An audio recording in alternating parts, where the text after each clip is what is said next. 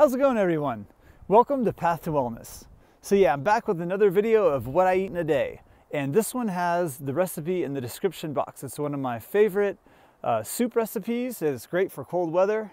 I'm out here on a really nice walk. Cool outside, but really pretty. So if you're not yet subscribed to the channel, please click the subscribe button and check the bell so you're notified of my new videos. So here's what I had. Thanks a lot. Okay, so today I ate twice, had two meals, and the first meal was at 1:30. I started out with 2 oranges.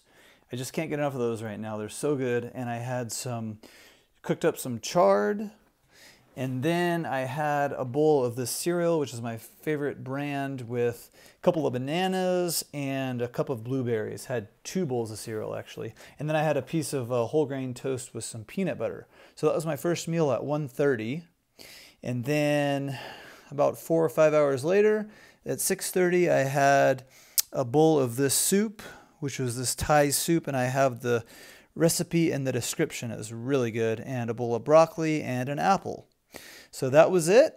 Thanks for watching. Give it a thumbs up, and we'll see you guys soon. Bye-bye.